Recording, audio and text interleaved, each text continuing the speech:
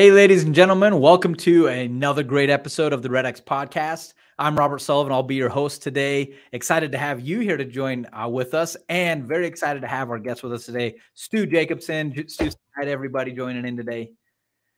Hey, how is everything? That is a great hey. I know you're super busy just coming out of the holidays and being sick, so we're glad you're alive and that you can join us today.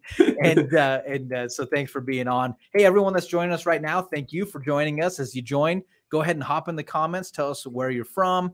Say hi to Stu. And obviously, all throughout the show, this is a participatory event. So if you have a question, go ahead and ask us in the comments. If we can get to it now, we'd love to answer it. If not, we continue that conversation on the Lead Gen Conversation, our Facebook page. We'd love to see you there.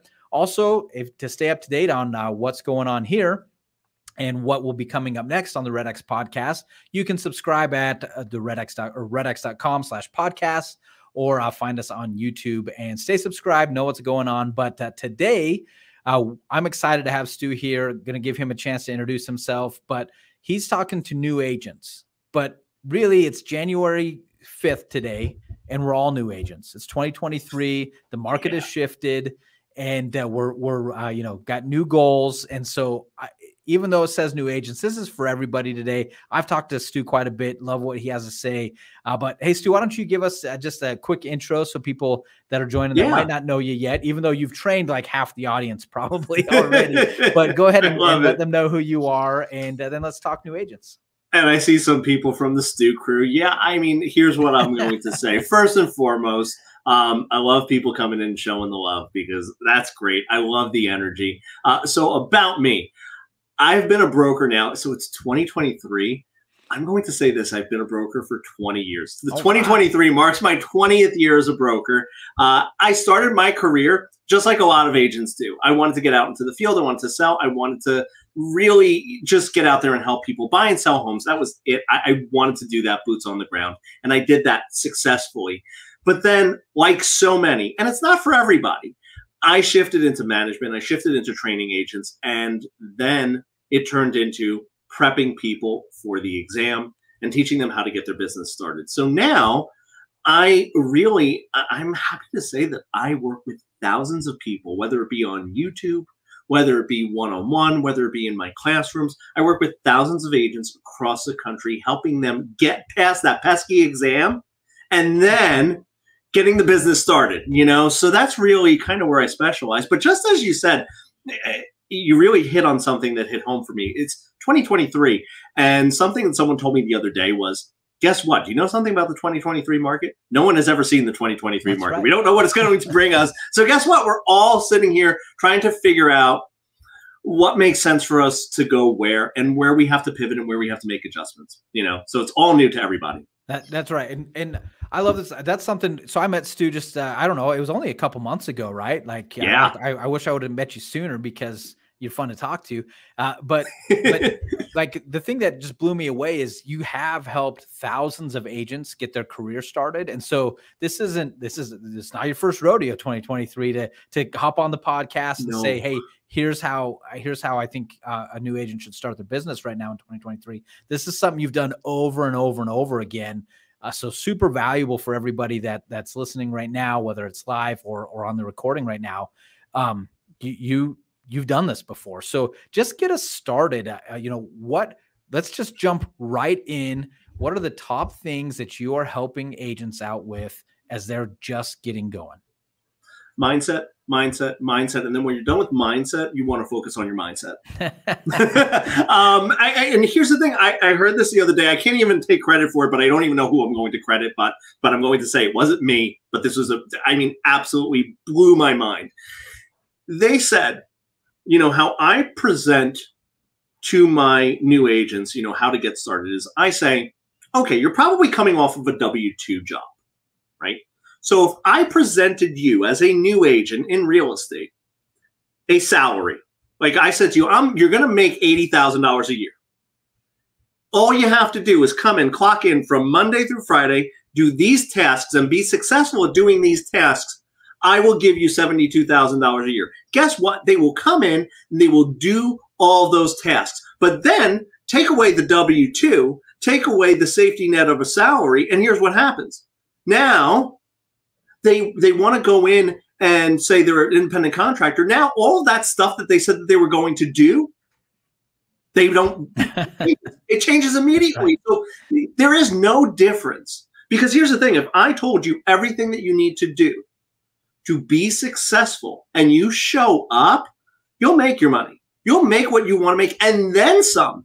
Because the beautiful thing is about having the right mindset now is that it only grows. Real estate is one of those businesses that you could grow exponentially because the work that you put in today, you're building a sphere and you're building a business for 6 months from now, a year from now, 2 years from now. So here's the thing, all the hard work, the blood, sweat, and tears that you do right now, the bottom line is you're not going to have to do this in 5 years. But people don't realize that, don't recognize that real estate isn't hard.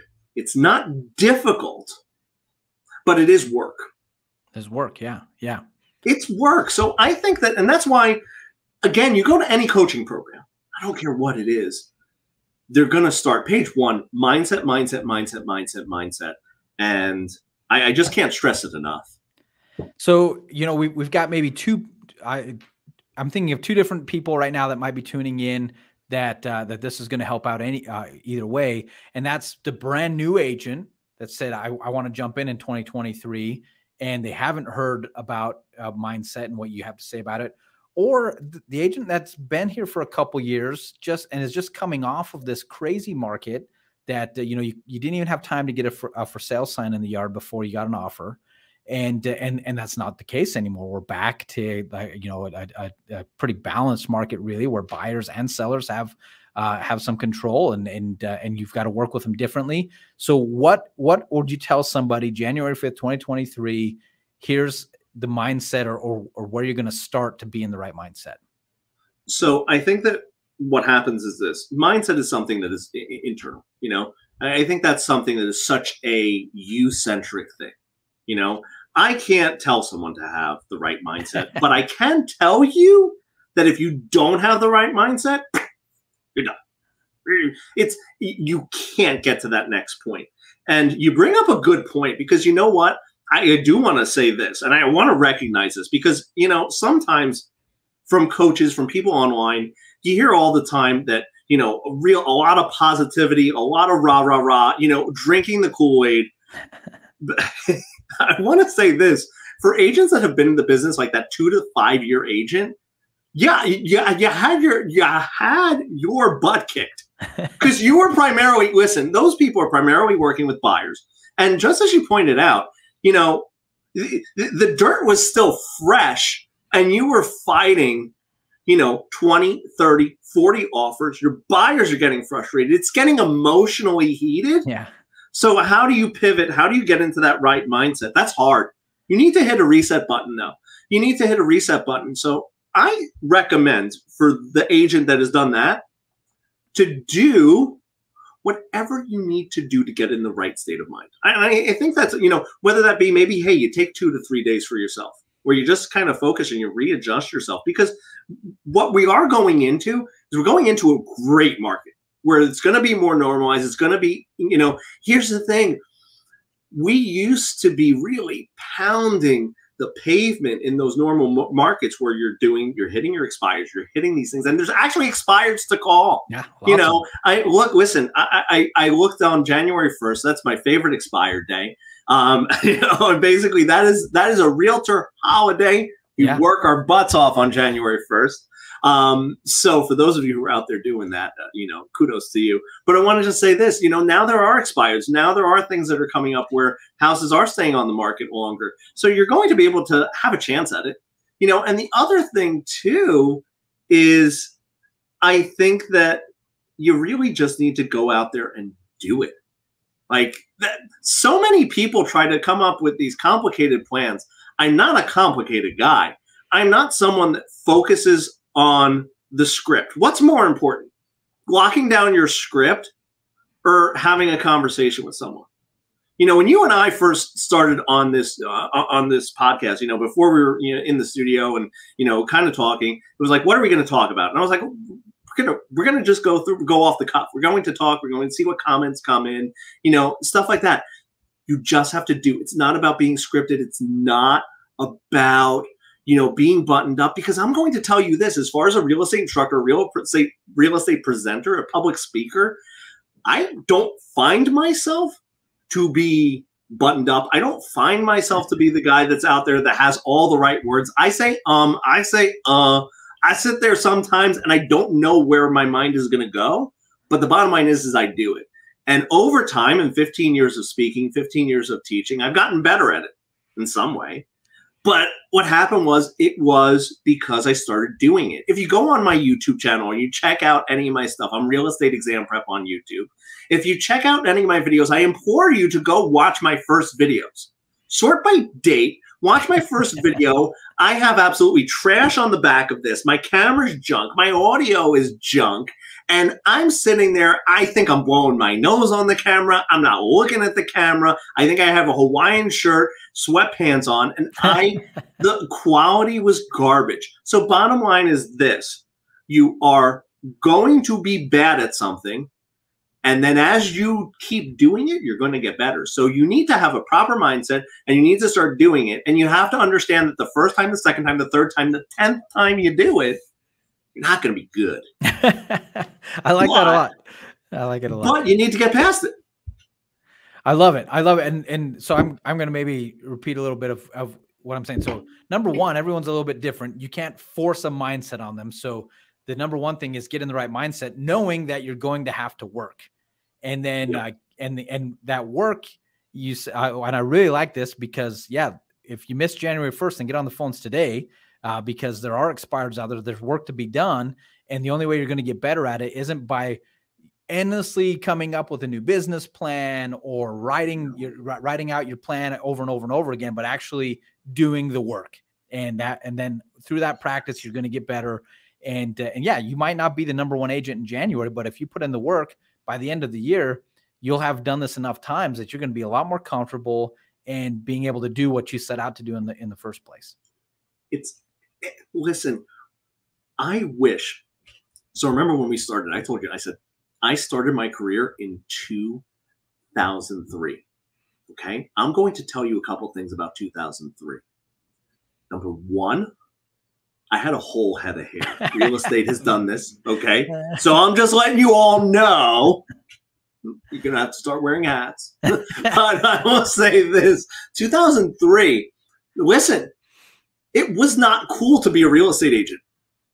It was not cool to be in a real estate office, okay?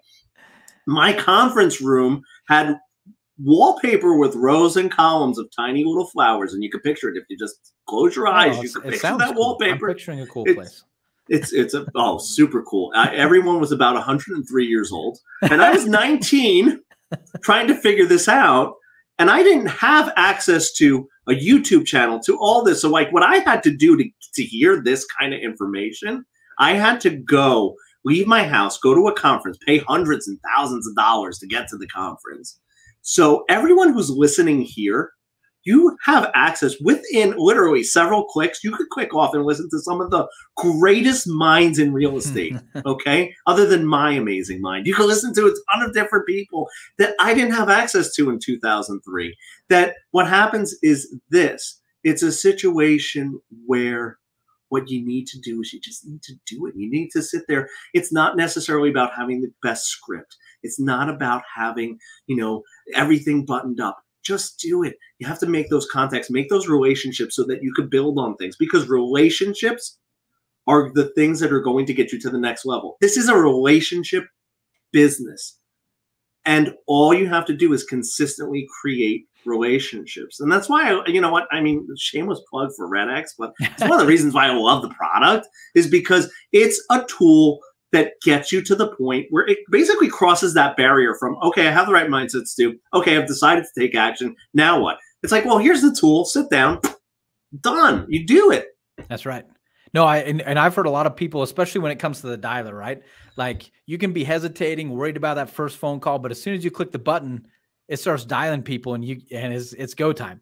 And so whether you're ready or not, someone's going to answer that phone, and you might trip through that script if you're not ready. But you're going and you're doing, and then you're off for the day. If you're prospecting that morning or whatever it is that you're doing, you're into it. And instead of just thinking about it, you're doing it. And so absolutely REDX is a place to start there. Good. So one thing that I'm interested in, because you've helped so many people, is, and like I said, everyone's a new agent today because we're just starting the year off in this new market. Where do you see people fail between you successfully getting them to pass the test because you give them all the right advice and they help them study, and they pass the test and they're licensed, and we know that real estate just has a real high turnover because people fail.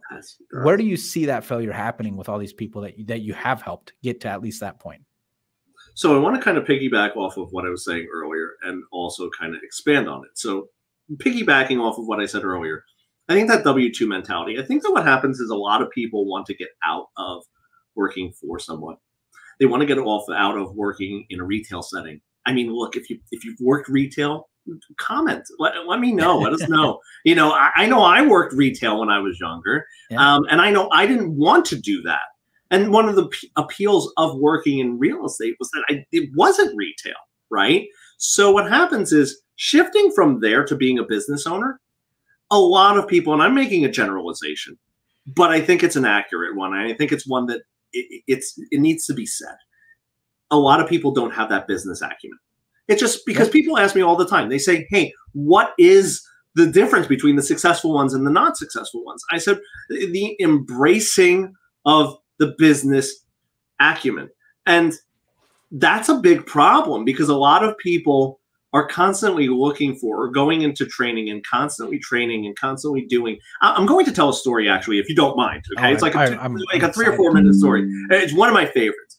I was training in an office, and it was a Friday, and it really hit home with me.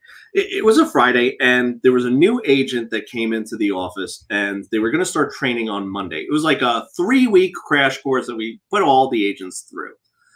And he said to the broker, he said, so how much do I get paid to train? And he's coming off that W-2 mentality. And they're like, the broker laughed and said, well, you're not going to get paid anything. So then he did this. He looks up, he goes, all right, so I won't be in on Monday. And so we said, wait a second. Why won't you be in the training on Monday? I mean, you have to know how to talk to people. Like, we were very much so, hey, learn the script, learn how to do this, and then we'll teach you how to fish. And his response was, and it changed my whole mindset. His response was, well, if it's not illegal for me to go sell a home, I'm going to go sell a home. And so I said, that's awesome. I said, but, I said, what is driving you? I said, I have to ask. I chimed in. I said, I have to ask, what is driving you? And he said to me, he said, Stu, I have 1 suit and I'm living out of my car. He said, if I don't sell a home on Monday or you don't pay me, he said, I don't know if I'm going to have lunch on Tuesday. He said, so if it's not illegal for me to go find someone to sell a home to, he said, listen, it ain't going to be pretty. It might not be how you do it with your books. He said, but I'm going to meet people. He said, I'm going to meet people until they either buy me lunch or they buy a home from me. His first 2 months, he sold $30,000 worth of real estate. He outsold my entire sales class. And I will tell you, that is one of the stories that led me to why I tell people that mindset is so important. Because what is the difference between that person and the agent that sat in with my classes? Their mindset. Their mindset was completely different. Their mindset was, I'm going to make these relationships. I'm going to pound the phones. I'm going to do what happens. And I'm going to get myself to where I need to be.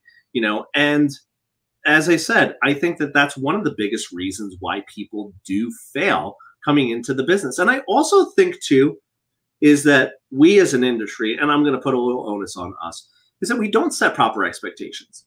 We don't set proper expectations. I think that there's a lot of, and here's the thing, I try to do that with my appearances on podcasts like this, on my YouTube channel, when I'm talking to people who are taking the test. The expectation of what you're going to do on a daily basis versus the expectation of what you think it is. So here's the thing. As a brand new agent, you think you're going to go out showing homes, you're going to do open houses. As a new agent, you're probably going to be picking up the phone a lot more. And if you're petrified of that phone, that is your job. That is your responsibility to you, to your family, to make sure that you're putting bread on the table and building that business. And that's the biggest problem, is that what I just said right there, that's the biggest downfall, is that you get an apprehension. You get a situation where these people do not take that leap. They do not take that leap and just do it. They get to the frog in their throat, that like lump in their chest when the phone starts dialing. They can't overcome that. And that's hard. And here's the thing. I'm one of the best. And I say that with a smile on my face. I'm one of the best. I'm one of the best on the phones. But what I will tell you too is, no matter how many calls I've made, no matter how much anything, I still get nervous. Yeah. I still get nervous. So like the nerves don't go away. It's how you handle them. Yeah. No, I love all of that. And I think what you talk about, the expectations, and Larry, he chimed in on something similar. Larry's one of our top listeners. We always hear from him about, there are coaches out there and different atmospheres and environments that do fail us. And I do think it comes from those improper expectations. You have someone who's been in the business a long time, and I see this all the time in the comment sections and people talking about real estate, and a brand new agent says, hey, how do I sell more houses? And they say, oh, just talk to your sphere. Just take someone to coffee. You're all right. Don't waste your time on the phones. Don't do that. And I say, well, no, you've been in business 5, 10, 15 years. You can rely on a sphere that of repeat and referral business, but don't tell a new agent that. They're only going to be set up for disappointment. They don't have past clients. They don't have a sphere. So we have to set the proper expectation that, yeah, you have to pick up the phone. You have to have conversations. And I talk to a lot of people too, because REDX is amazing, but it doesn't make the phone calls for you, and it doesn't set the appointments for you. There's a step in it that you have to take of making the phone calls, making the connections, building your list, building your database, following up. And then with that right mindset and the hard work, then it comes in, right? That's why I have a mirror in my office, because that's the only person that, listen, the only person that can make the change is the person in the mirror. The only person that could sit there and say, okay, I need to do better is that. And I'll tell you this, I was working with a new agent probably like 2 or 3 months ago, that what happened was they came to me when they had failed. They had gotten to the point where they had failed in their business. And we were looking at basically the murder scene of a failed real estate career. And my question to them was, I said, okay, how long did you spend in real estate? Like, they were full-time. Okay. And I use the air quotations for those of you who are listening on audio only. I'm doing air quotation bunnies with my fingers. So air quotations, in the real estate business full-time for 3 months. So what I did was I just multiplied 8 contacts a day for 3 months. And I said, listen, if you had the mindset that you were going to talk to 8 people a day, and you were going to talk to them and make sure that they knew that you were in real estate. And guess what? I said to him, I said, that's almost 1,000 contacts. I said, without any sales skill, without knowing a script, without anything. I said, do you think if you personally spoke to 1,000 people that you could sell 2 to 3 homes? And they said, yeah. I said, okay, great, fantastic. I said, I didn't even coach you on what to say, how to do it, like tune up a couple things here and there. You start tuning it up. Here's the thing. You talk to 1,000 people, the first 500 are going to stick. The next 500 is going to be better. And then the 500 after that is going to be even better. And then you're going to learn things about yourself. You're going to know how you move and groove through a conversation. Like, I know how I roll through a conversation. I know how I articulate it. I know all those things about myself. I know when I hear a script or like a plan, for making a call, I know if it's going to work for Stu or not. You don't know that, so you have to test a lot of things. I'm teaching my wife. I'm the cook in the family. I'm teaching my wife now how to cook. So what happens is I'm kind of figuring out what her strengths are, what her weaknesses are, and where she's kind of gravitating towards. She's more of a baker. than I am. I'm more of the touch and feel kind of person. But again, the reason I even say that is just, it goes to, again, learn your strengths, do something, because as you're doing, you'll learn where your strengths and weaknesses are, and you'll get better. I love it. I love it. Now we are coming up on the end of our time here, and Stu, we're just going to have you back because you've got good stuff. I love your YouTube channel. I want people to know to find you. Actually, Instagram's the best place to find you right now. And your Instagram handle, tell everybody so they know, and we'll flash it up on the screen for them too. Real Estate Exam Pro, all one word. So if you follow me over on Instagram, number one, I'd love it, and it would mean the world to me. But that's where I'm going to be putting out a lot of my coaching, a lot of my trainings, all that kind of stuff. You'll be able to see new videos that I'm posting. So whenever I feel the need to reach out to everyone and share little tidbits of knowledge, you'll be able to know right there on my Instagram. So on Instagram, Real Estate Exam Pro, also all over YouTube to find his coaching and tips and videos and everything that he's done. And I want to give you the last word before we wrap up, though. We have just a minute longer, and so if there's anything else that we didn't get to that you'd love to share with the audience before we go, everyone's already saying thanks and blast and informative. But what you get the last word, and then we'll wrap up. Sure. Yeah. No. So first and foremost, so you said Larry's always on here, so I just want to say, Larry, love the enthusiasm, and I love the contribution too, because I think that that shows. Listen, coming in and basically, commenting, interacting with us, what I'll tell you is this. I mean, that means the world to me, because I'm someone that if it wasn't for technology, I wouldn't have this kind of platform. So really, honestly, I always close things off with a genuine, heartfelt thank you to everyone who's listening, and just basically the message of like, hey, keep listening, because I'm going to keep giving you great little tidbits of information. That's what I always end with, because I think what you should do in hearing me say that, and hearing me say, this is how I end everything, something that I tell all of my agents every single day is figure out how you can help people. Building relationships is about figuring out how you can help people.